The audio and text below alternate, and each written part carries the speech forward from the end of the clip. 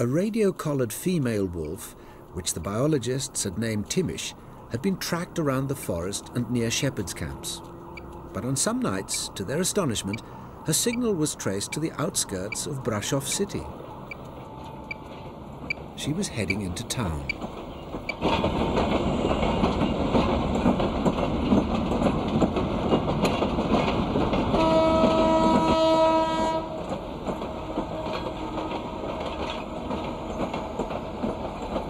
She had damaged her back leg, perhaps in a skirmish with shepherd dogs.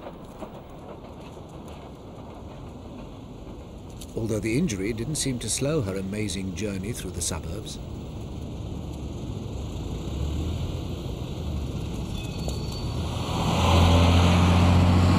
It was obvious that Timish knew exactly where she was going as she made her way along the city's drainage channel, avoiding, for some reason, going underneath bridges.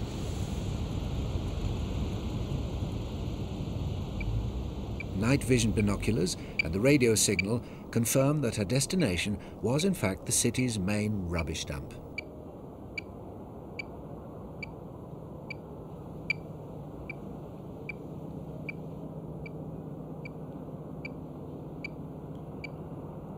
Here was a veritable mountain of rubbish on which she could feast all night, sometimes until well after dawn.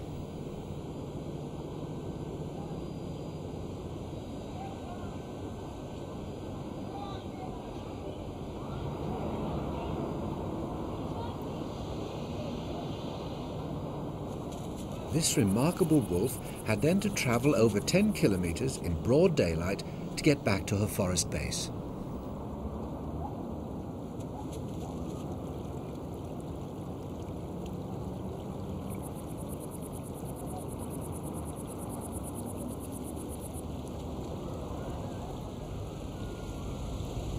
People spotting her on their way to work would take her for just an ordinary dog with a large collar.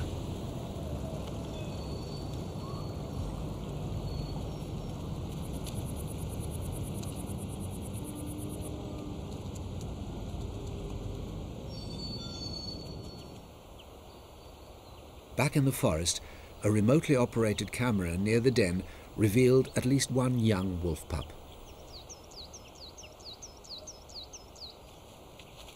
About 6 weeks old, and still nervous of the outside world.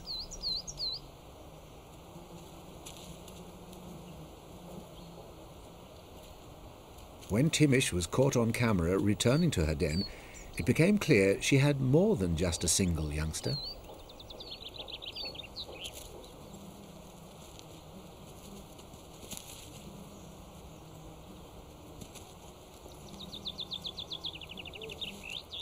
In all, 10 pups piled out of the den.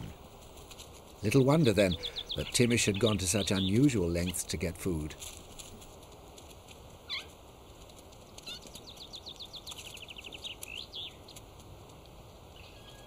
Later in the season, her radio collar stopped signaling. It could have failed, or perhaps she had paid the penalty for being too bold near humans and had been shot.